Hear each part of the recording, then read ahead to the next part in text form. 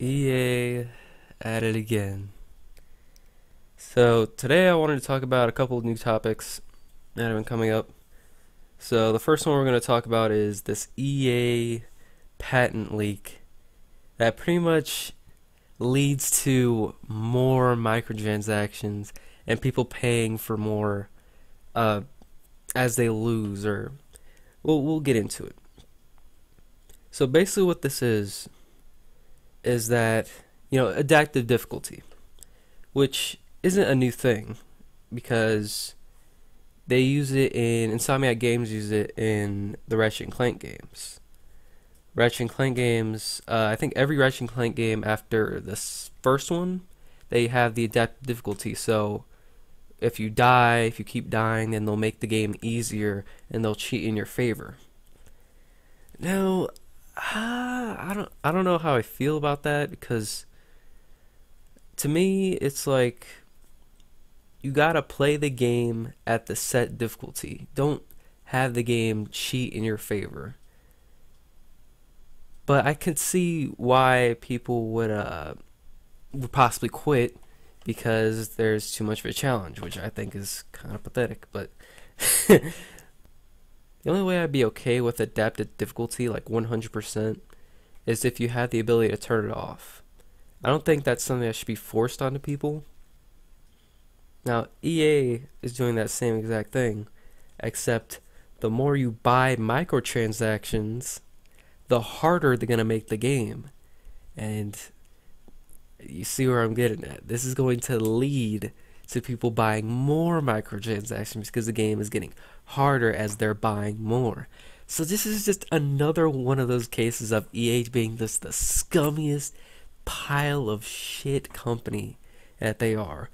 This is why I'm so scared for Jedi Fallen Order, because it looks great. It looks awesome. I'll get into another story after this revolving around that game. There's no microtransactions, which again, it's sad that we have to be be excited for that. You know, hopefully we'll see gameplay at E3, and hopefully they won't try anything. But we all know EA is gonna try to do something. Man. It's just like this meme right here on the screen. Oh man, I hate EA so much. This Star Wars Jedi Fallen Order writer got attacked for his belief that it's possible to make apolitical games. Now, I won't cover too many political topics because I'm just like, if you ask me what my opinion on politics are, so I'm gonna keep the topics about politics to a minimum, but I don't know if that's gonna be possible considering the fact that this sort of attitude is what I want to see more from developers. I want to see them stand up to these weirdos, stand up for their creativity. You know, you don't have to inject politics into absolutely everything. It gets draining. It's, oh my god. If you asked me what my thoughts on politics were, I would give you the same exact answer every single time. I don't give a single fuck about politics. Just don't force it. And now they're forcing it, so now I have to give a fuck. It's annoying. It's so, oh my god, it's so frustrating to see this news every single day. But shout outs to this guy, Chris Avallone. This guy gives me hope in Jedi Fallen Order. That and the other writer for this game, he didn't like The Last Jedi, so we should be in good hands with this game. We should be, as long as the EA doesn't screw it up. Right? THQ Nordic, they're revealing on Twitter 3 games for 3 days. The first game they announced yesterday, that was SpongeBob SquarePants Battle for Bikini Bottom. For those who don't know what that game is, it's a 3D platformer, and it's, SpongeBob SquarePants 3D platformer.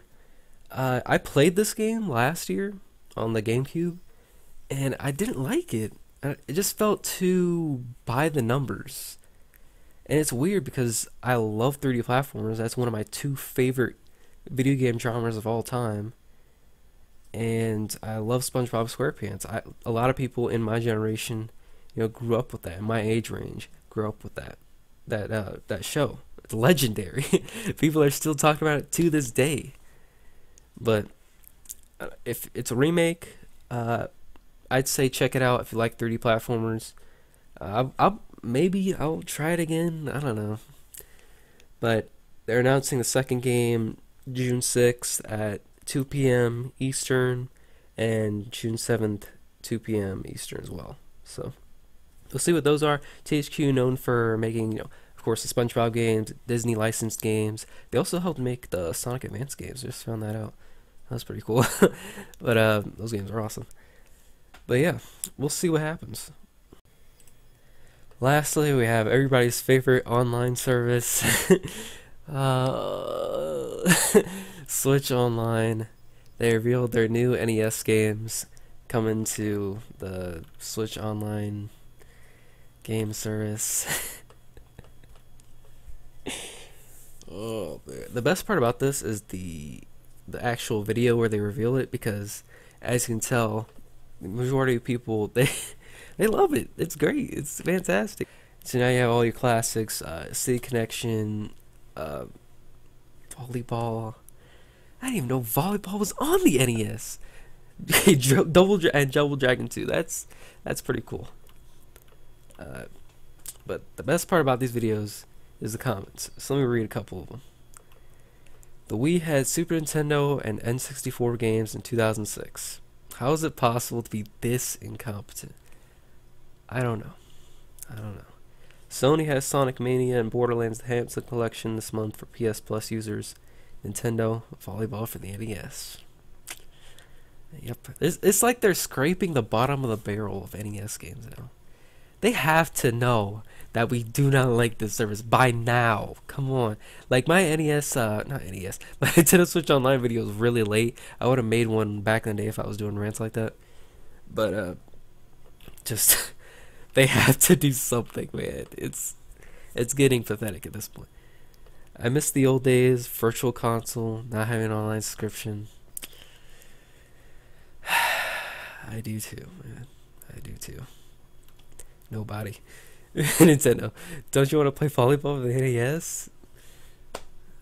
No, I really don't. The only thing I miss from the Wii, a real virtual console. I miss Miiverse. Miiverse would be awesome to have on the Switch. I fucking love Miiverse. That, oh my god, that was so cool. That was probably my favorite thing about the Wii U for me. That, and with the 3DS, you had Street Pass. I feel like both of those things could be combined onto the Switch very easily. Because, you take your Switch on the go, and then Miiverse, you can log in and chat. Hey, it'd be a messaging system. It'd be a messaging system, right? So, sad that the Wii U had a messaging system, not the Switch. Anyways. Can't wait to play and accumulate 5 minutes of each of these. Yeah, I don't think there's a single person on my friends list that has over 5 hours on this NES games. Oh cool, C's box. Oh cool, a game I've never heard of. C's game footage. Oh yeah. SNES games launch date February 30. E3 better give us Earthbound games and Super Nintendo library. Hell yes. Me. Nintendo, I can't. Nintendo, please, I can't breathe. Pass me my asthma retainer. Nintendo, volleyball. Oh, over here dying. Fans, maybe some GameCube. City Connection. City Connection. OMG, yeah, pretty much this. OMG, I've been waiting for this, and no one ever. Oh my gosh, okay. That's enough. That's enough. And I hate, clowning Nintendo, but it's just like, Sony, I made the rant video about Sony, and then I made the rant video about Nintendo. And there's really nothing to talk about in terms of Sony. They're, gearing up for PS5 out in the shadows. So, and then Microsoft is, floating in space. So, well, there's nothing else, so. Of course, for now, until, this weekend when they have all the conferences, so. I'm going to do more videos like this, covering multiple different topics. This is pretty fun. So, that's it for this video, and I'll see you guys next time. God, volleyball.